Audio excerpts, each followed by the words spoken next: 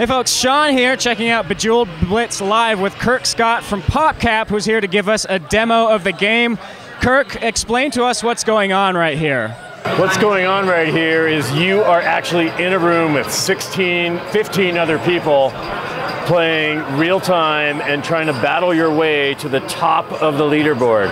That's me. I'm at the bottom because I just started, but I will be at the top soon, hopefully.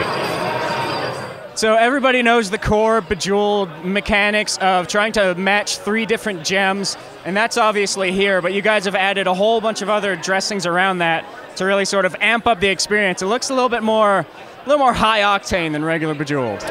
It's definitely more high octane, and it's definitely based around competing with your friends.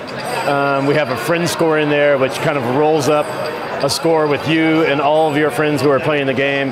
And there's also like real-time leaderboards that you can kind of check in on and see who's passed you lately. There's messaging around that. There's a lot going on, and it's basically kind of designed to be patterned toward the Xbox Live player. This is our, Call of Duty at PopCap. I mean, you mentioned the whole Call of Duty, whole geometry wars. It's very much about competition. What do you guys do to foster that competition? We play a lot of Call of Duty. No, actually, it's all about getting a better score than the person that is ahead of you. Okay. So, that's what keeps people playing this game. It's Blitz, it's 1 minute, it's a quick time slice, it's jump in and play. And as you can see here, there's a bunch of people that I'm in this room with that I'm competing against. And that's what it's all about. It's all about kind of just bringing it in and trying to get better scores over 1 minute, and then you can just jump right back in and keep playing. And what happens when you get to the top of that ladder right there? So when you get to the top 3 or 4 people on this leaderboard, you'll start earning more XP than everyone else in that room that's competing. So there's some benefits to being up at the top. And also, we may have tied in a couple of achievements to that. You have to get the game and find out. Oh wait, there's a hypercube. Watch. Oh, that I believe that's called a splosion. That's called right? a splosion. Nice. Yes, no E.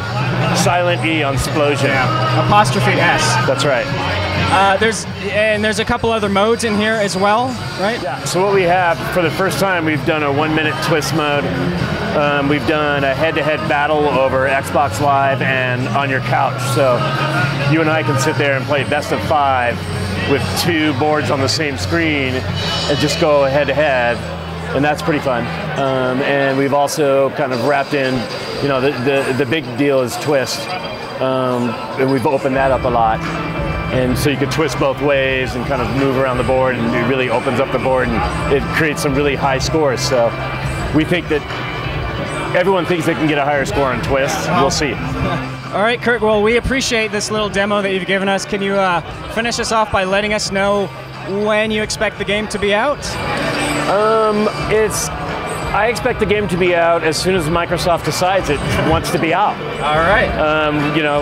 We don't know what order we're going to be in House Party.